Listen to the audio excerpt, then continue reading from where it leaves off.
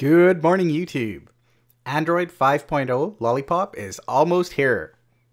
Last week, Google released another developer preview of Android Lollipop, and today I'm going to install it on my stock Nexus 5 that's currently on Android 4.4.4.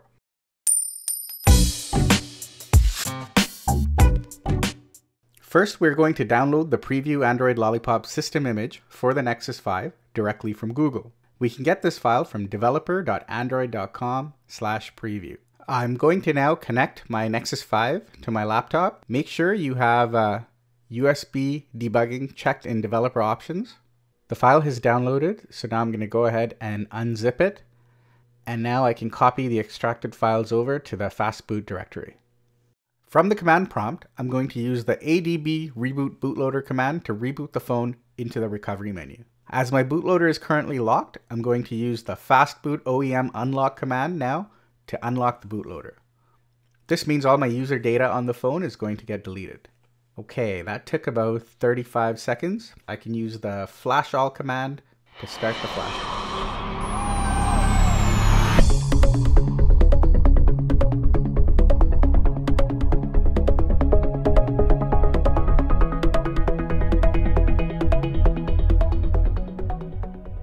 ROM has been copied over to the phone now. It took almost 2 minutes, 107 seconds to send everything over to the phone.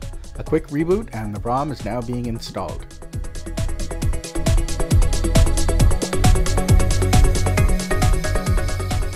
The flash is complete now, so this is our first boot.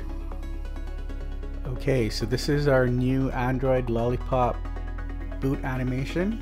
We have almost booted up. There we go. This is our new material design setup screen. This Nexus 5 is now on Lollipop. Here's our warning that this is a developer preview. Okay, I'm going to go ahead with the setup and start using this as my daily phone. Really excited to see how Lollipop is. Okay, it's Friday now, and I've been using my Nexus 5 for nearly 5 days. For the most part, this preview ROM has been working beautifully. I love Android Lollipop. This seems to be the most dramatic overhaul of Android I have ever seen. Much more drastic than going from gingerbread to ice cream sandwich was 3 years ago. I'm going to talk briefly about 3 things: the performance, material design, and a couple of features I like. The performance has really improved. The smoothness and responsiveness are absolutely amazing. Touch response is the best I have ever seen on Android. The UI is super fluid and everything happens nearly instantly. It is very obvious Google has been working overtime looking for every last ounce of performance they can possibly find. Material design looks gorgeous. Personally, I think it leaves iOS in the dust. The fresh color schemes are awesome. The animations are superb. Matthias Duarte is a genius and dresses like a pimp. Even the Easter egg is brilliant. Definitely one of the most creative Easter eggs I've ever come across. And it's so much better than Crappy Bird.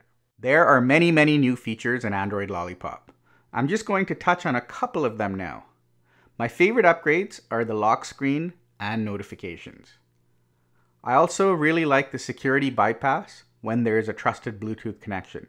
So if I'm wearing my Android Wear device and it's paired with my phone, I don't have to enter my PIN. I also like the new notification shade where you can deal with many notifications right from the shade itself. And the recently used apps menu has improved a lot. I also like the user profiles and priority notifications and the ability to pin a single app before you pass the phone over to someone else. I'm not at all a fan of the camera UI though.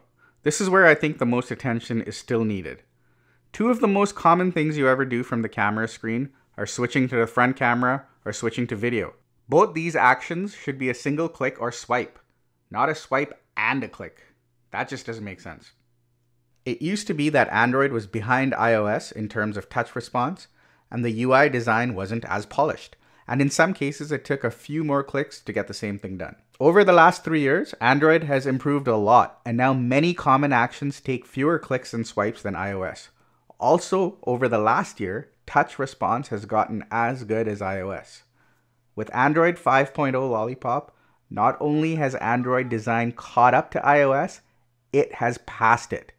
Compared to material design, iOS just looks plain and boring. If this is how good Android is now, with this developer version running on a 1-year-old Nexus 5, I can't wait to see how it's going to feel on the new Nexus 6 and Nexus 9 hardware. What do you think about Android Lollipop? Do you like material design? Do go ahead and press that like button if you enjoyed this video. Thank you for watching.